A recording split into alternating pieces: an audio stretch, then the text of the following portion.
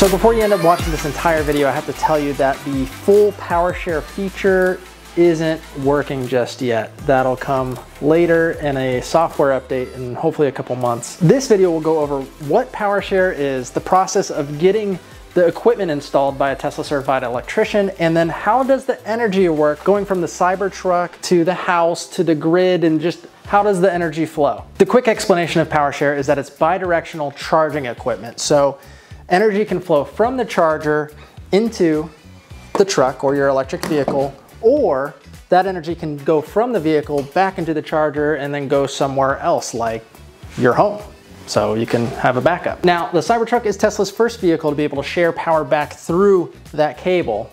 And you know, Ford has something similar, and Hyundai even has its own form of bidirectional power to be able to share some power from that charge port. Let's say the Cybertruck is fully charged at 100%. I use around 30 kilowatt hours per weekday with around 120 kilowatt hour battery. I know it's kind of around there. The Cybertruck technically could run my house for 4 days, theoretically. Of course, you probably want to leave some battery in the Cybertruck so you can go to a charging station, then come back and power your house some more. But there's all sorts of different strategies that you can start to kind of contemplate with Powershare. So the equipment you need for Powershare is one Cybertruck, one universal wall connector, and one Tesla gateway right there. The wall charger and the gateway here comes with the Foundation Series package, but that's a $20,000 markup from the actual truck price. If you were to get the equipment without the Foundation Series, the gateway right here is around $1,200 on their website, and the universal wall charger is $620. So what are we at? We're just under $2,000 for just the equipment. But you gotta have this equipment installed by a Tesla certified electrician, and that is not included in the price for the Cybertruck all-wheel drive. So real quick, my timeline was November 21st, 2019, I placed a reservation for the Cybertruck. Then on December 21st, 2023, 4 years later, I finalized the order for the Foundation Series all-wheel drive, the dual motor version. Then on March 18th, Car Charger Specialist, which is the certified electrician for Tesla for all this equipment, they came out and gave an estimate. Then on April 2nd, 2024, I got my VIN assigned, and then April 6th, I went ahead and picked up the Cybertruck and drove it home. Then finally on April 30th, we got the Powershare install. So from picking up the Cybertruck to actually installation, less than a month. All right, so how did I get this installed? Well, first of all, I left this hole here on purpose. This is not left here by the installer. I wanted to show the wires before patching this up on camera. So when I finalized the order for the Cybertruck, Tesla assigned a local certified electrician to me, so they gave them my information and they reached out with an email. This company happened to be Car Charger Specialists here in the Atlanta area. They came out and said, hey, we'd like to come out and give you an estimate for the installation. Now, it's important to note here that the universal wall charger and this gateway, they will not come when you pick up the truck, and they will not ship these to you. They will only ship that equipment to the certified Tesla electrician. And I know some of you are like, look, I know what I'm doing. I know how to put the wires in the thing. Yeah, how hard could that be? Just put yourself in Tesla corporate shoes for a second. Imagine the PR nightmare of sending this equipment out and having somebody, you know, playing with the main electrical wires coming into their house,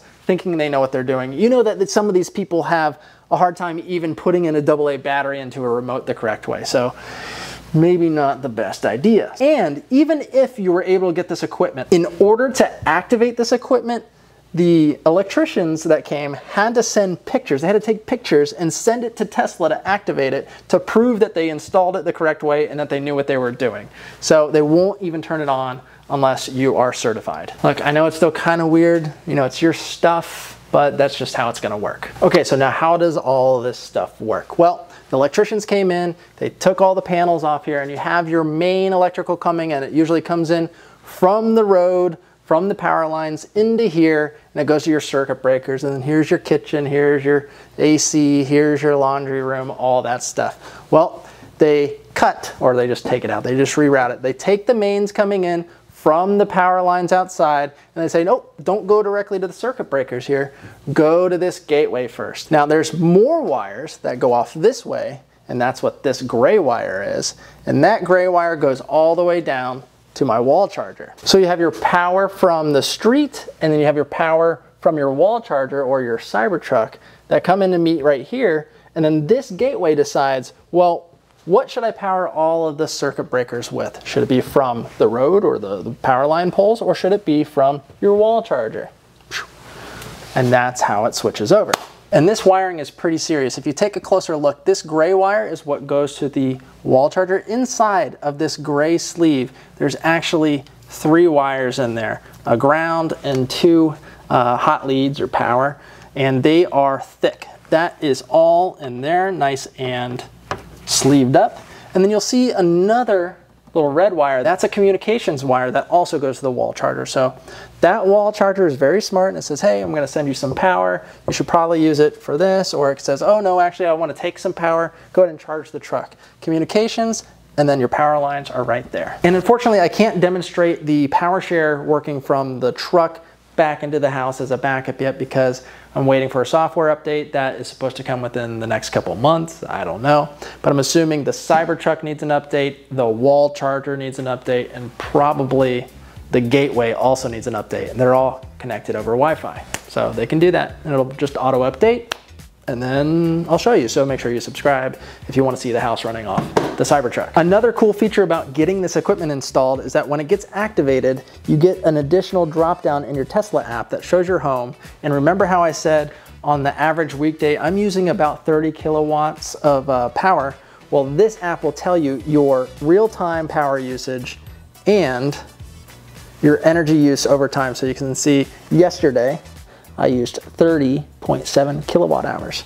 And you can kind of scrub through and see basically when your AC kicks on and when it turns off. And you can see that the Cybertruck's plugged in right now. Look at it, you get a little Cybertruck plugged in. It knows it's in your little garage there. Another thing to note is that you get some tax incentives. I got an EV charger install rebate from my electric company, Georgia Power. That's $150 I'll get back. And then there's an alternative fuel vehicle refueling property credit from the IRS, which is 30% of the installation cost, which is gonna be around $700 back when I file my taxes next year. So the electrician car charger specialist here in Atlanta came in super efficient, took less than 4 hours for the whole thing, installing the wall charger. Now, I already had a Rivian wall charger, so it was a little bit easier on the labor, and my circuit breaker and everything was pretty easy to get to.